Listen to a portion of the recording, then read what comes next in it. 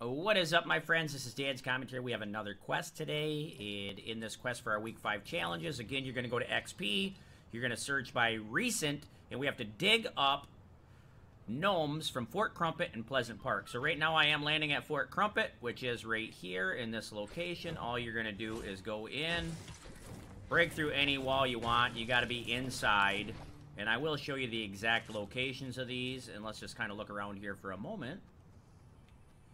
See if we can find them. All right, I see a pile right here, so this is going to be one of them, guys. So if you notice, this is your main courtyard right here.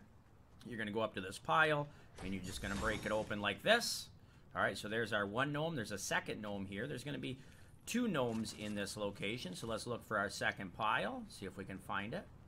I think I see it glowing right here, so here it is right here. So in retrospect, guys, if you go from the center area, you got your one gnome here, and you have your second gnome right around this corner here. So they're almost on an angle from each other. Alright, my friends, now that we landed in Pleasant Park, you can see the relevance of where we are. We have this Christmas tree right here. We have this middle area. All we're going to do is go a little bit above this middle area right here. And let's look around and see what we see. And right here by this tree. So here is our gnome. So there's our third gnome. Now we're going to head to this candy cane house.